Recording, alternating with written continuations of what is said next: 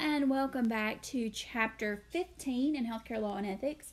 We're going to look briefly at Section 3 today. It starts on page 354. Mostly talks about genetic information on those first 3 pages, and then we're going to get into adoption. For genetic information, really just want you to read through that. It starts talking about GINA. GINA is the, where is it at? It's the Genetic Information Non-Discrimination Act, and you can see that over on the bottom of 354. But it talks about genetic non-discrimination in health insurance and states that health plans may not use genetic information to make eligibility, coverage, underwriting, or premium setting decisions. And so it kind of gets, that's Title 1, and then in Title 2, it talks about how that's the responsibility of the EEOC, the Equal Employment Opportunity Commission, and it prohibits the use of genetic information in making employment decisions, restricts employers and other entities covered by Title II from requesting, requiring, or purchasing genetic information, and strictly limits the disclosure of genetic information. So it's very interesting how genetic information plays a role in this. So again, you can read through that. We're going to move on over to 356, adoption information. Now, so we all know adoption is a legal status in which parental rights and responsibilities of one set of parents are legally terminated. Okay, so the birth parents, the biological parents. Termination of rights, and then there is a new parental established through law. So you have a new set of parents. They are your legal parents, okay? Parties to an adoption are, of course, the adopted individual. That's our adoptee. The biological parents are your natural or birth parents. And then the adoptive parents, okay? All right, adoption records include public and non-public documents such as the original sealed birth certificate, court documents related to the adoption process, and records of the adoption agency and or attorneys involved with the adoption. Most state laws deem these records to be confidential and allow their release only with a court order. Now, while health records may not be included in the definition of adoption records, they are nonetheless crucial because there's identifying information. So, if I go to the hospital as an adoptee, if I was adopted, and I ask for medical records from my birth record, it may have information in it that will lead me back to my birth parents.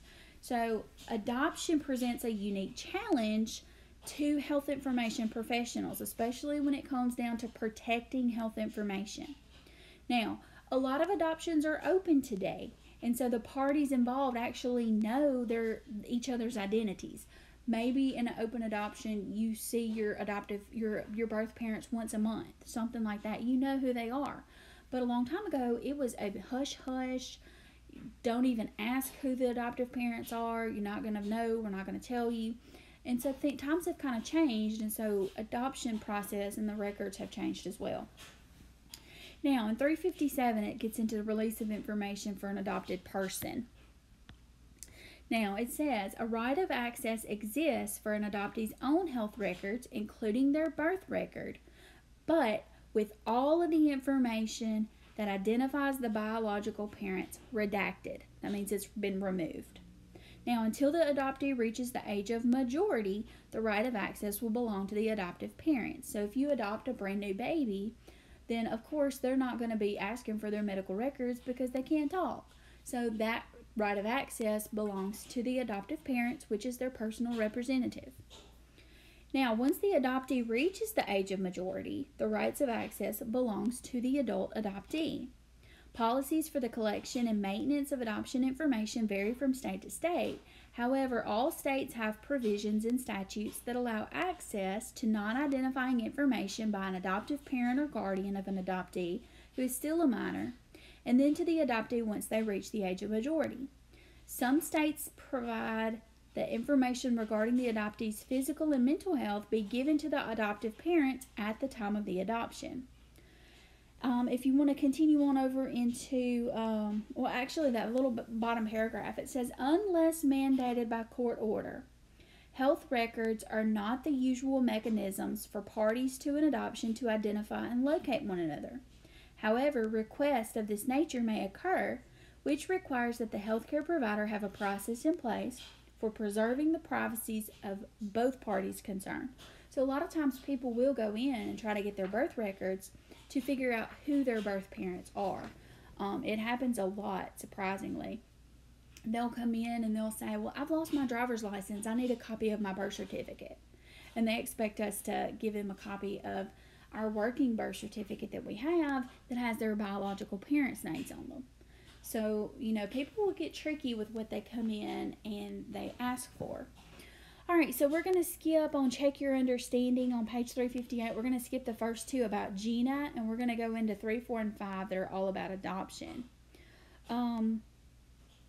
Some states provide that physical and mental health of a minor adoptee can be given to their parents given to the adoptive parents at the time of the adoption. And we actually just read that sentence over on 357. Some state statutes provide that information regarding the adoptee's physical and mental health be given to the adoptive parents at the time of adoption. So that is true. Number 4, an adoptee's birth record is restricted to protect the biological parents unless both parties have agreed to have their identities disclosed in a mutual consent registry.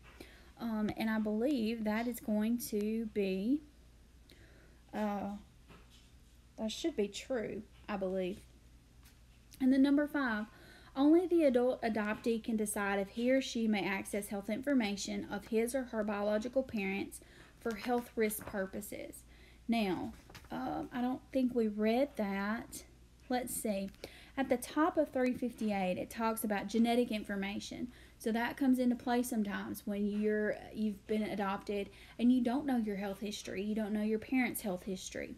But it says, courts in a variety of states have established different thresholds as to what meets a good cause requirement that would justify access to information, including health information, about one's biological parents or siblings. A court will further specify whether the identifying information must be removed if access is granted. So at the top, it was talking about access to health information of an adoptee's biological parents or siblings can prove critical in identifying risk factors and providing background information to assist with diagnosis and treating the adopted child. So, not actually sure what the answer is trying to be on that one. Let's take a look and see what the answer key says.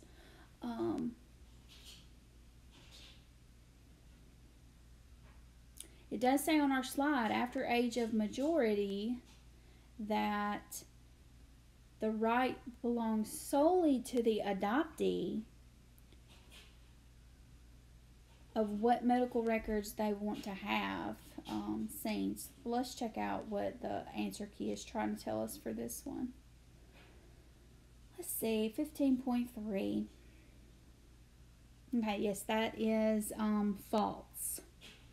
Okay, so 3 we said was true. Some states do provide that physical and mental health can be given at the time of the adoption. And I said number 4 was true. The adoptee's birth record is restricted unless, of course, they have both agreed that their identities be closed.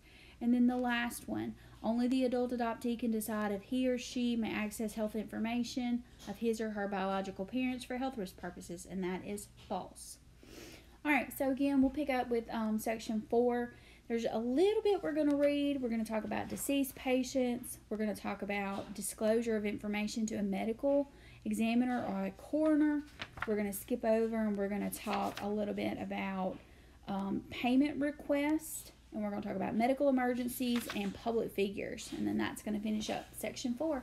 So we will get into that in our next lecture. Happy reading and happy studying.